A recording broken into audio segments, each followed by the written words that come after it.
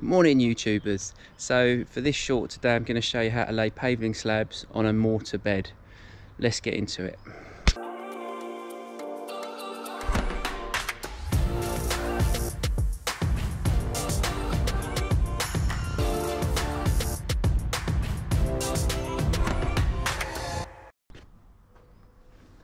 Okay, so the first thing you need to do is make sure that your base is prepared. This is just some crushed concrete on a compacted type 1 base. And then you need your mortar. Now, making mortar, you can check out my how to make mortar video, which might be in the corner, or you might have to go hunting for it on my page, but I don't know how to put it up in the corner yet, so you never know. But basically, you want your mortar, and if it sticks fairly decently to your trowel, it's probably a good consistency. It doesn't want to kind of flatten out under its own weight, but that is a really good way to tell whether your mortar is sort of there or thereabouts. So the first thing I need to do is I'm going to tip the mortar out onto the space where I've got my next paving slabs to go, and then we'll start to level it out. Okay, let's go.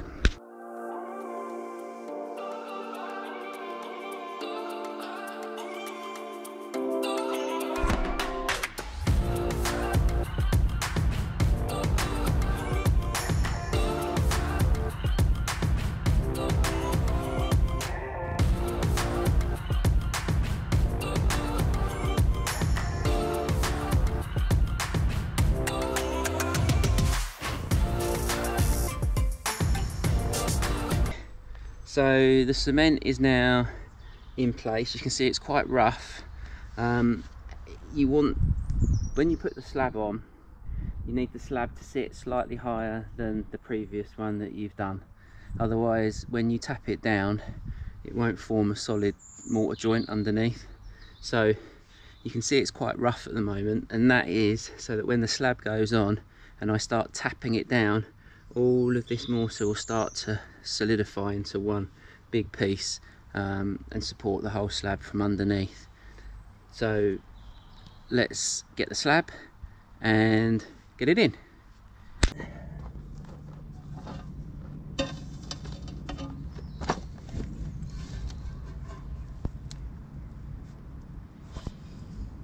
So when you put your slab on your mortar bed, you want it to be a touch higher. That's probably like 5-10 mil higher than the slab next to it that's already in place. So I just put a couple of spacers. I'm using 10 mil, but you can use whatever you want.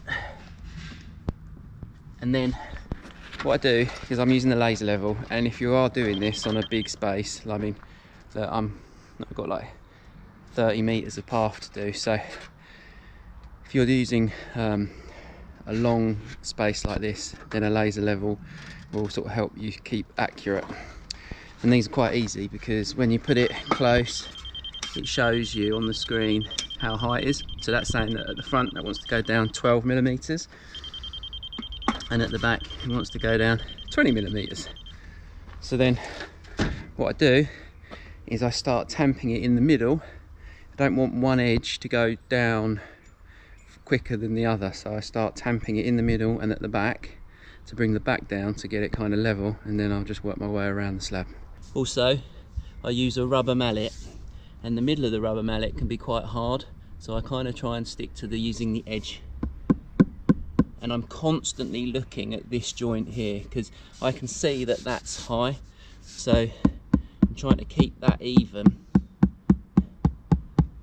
because as I'm hitting the back down, the front is going down as well. So you have to just take your time and really look at what you're doing. Now, I'm not concentrating on the back so much because I know I've got 20 mil, and that's quite a lot to go down. But I get it halfway, and then I'll get the level, and that's still got 8 mil to go. And the front has got about 2 mil to go. So then what you can do is, if you can hold the level on it and slowly tap it down, being sure to be even across the slab. If you hit it too hard this way, it's just going to tilt the slab down on that side, so you have to sort of work your way along.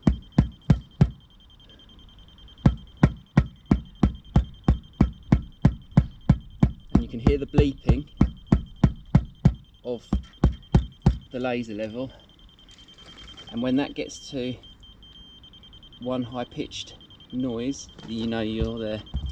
I've still got a few mil to go.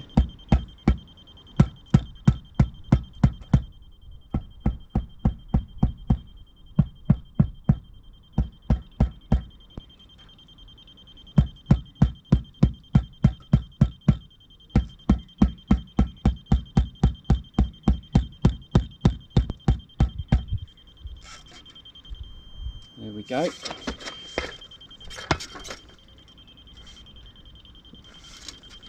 And you can feel, and I can feel,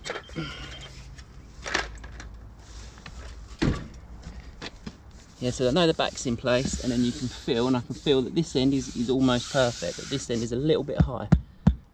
But to get that end down, I don't want to bang it right on the corner, I want to bang it around here, because there's probably a lump of cement here. And you're just feeling all the time, and that is basically it. So once your slab is down, you'll have quite a lot of mortar coming out around the edges. Now I've got a cut to go in there, so that's okay, but along here, and you'll notice that there might be the odd gap.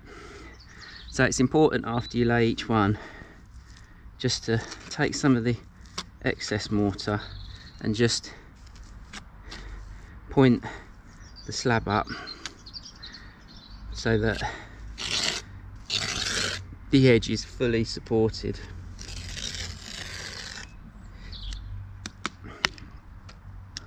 And there you have it, how to lay a paving slab in 5 minutes.